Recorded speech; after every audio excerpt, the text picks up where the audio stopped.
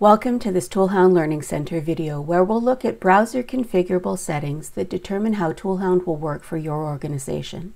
Some of these functions are critical, so access should be restricted to your ToolHound administrator.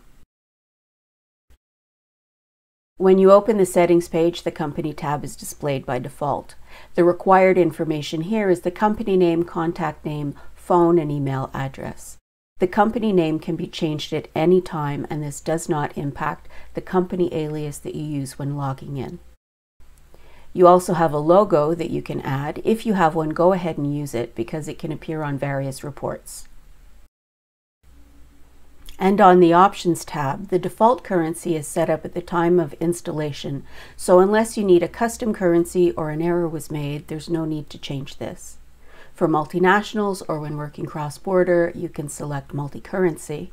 And for anything beyond the basic Canadian and US currencies, you can add them under the currencies. And also, if you have a requirement to change a password every so many days, you can set the number of days in the password expires in field.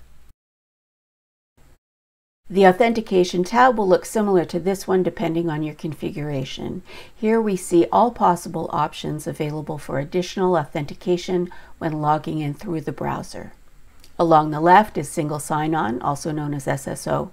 This is already enabled and available for cloud subscribers for both Microsoft and Google. For on-premise installations, special setup and configuration is required by your IT personnel. Please check the help documentation for information. Disable local login prevents logging in with a password if SSO is enabled.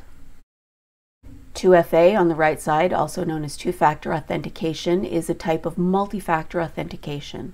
Specifically, after logging in, a code from an authenticator app as designated by your organization must be entered in ToolHound.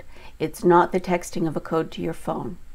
2FA is used only with a password login. So if SSO is enabled and disable local login is selected, this option will not be displayed. If 2FA is in use, each user must configure their own two-factor authentication. The Email tab has several helpful settings. Most of the left-hand column defines the technical parameters of the account used to send email, and it overrides anything configured in the background. So if you're on cloud, it's already configured to send email from ToolHound. You don't need to do anything or add anything to these fields unless you want to send email from your own email server. This can be tricky. Consult your own internal mail administrators. If you're on-premise, the more secure option is to configure this on the server. Check the help documentation for details on how to do this. At the bottom of the left-hand column, CC Supervisor will send a copy to the supervisor of the entity when emailing from the personnel transaction history automatically. Reply to will override the default reply to email on ToolHound generated emails. For example, on the cloud, the reply to is an unmonitored email address. Frequently, people will reply to an outstanding issues report or another scheduled report where they intend for the reply to go back to the toolcrib. However, it winds up in a black hole. Set the reply to redirect all replies to a specific internal email address. And internal support email. By default, the bug reports and feedback emails with the star and bug on the menu go directly to the ToolHound support team. You can redirect those emails to an internal help desk by entering that email address here. If you've watched the Customizing Your Homepage message panel video, this looks familiar. Here you can enter the message that appears on the home page in the message panel and on the mobile app. It supports HTML tags and you can update it as often as you wish.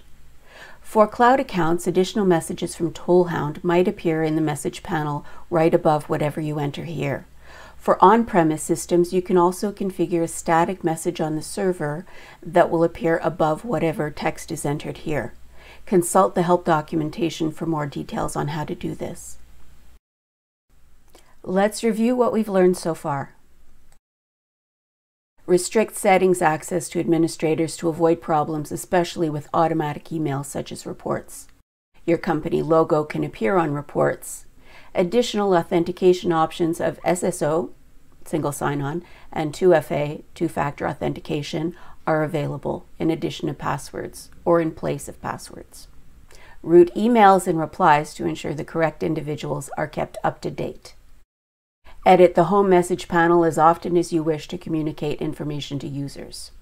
On-premise installation should coordinate with their IT personnel and consult our documentation for additional setup and configuration.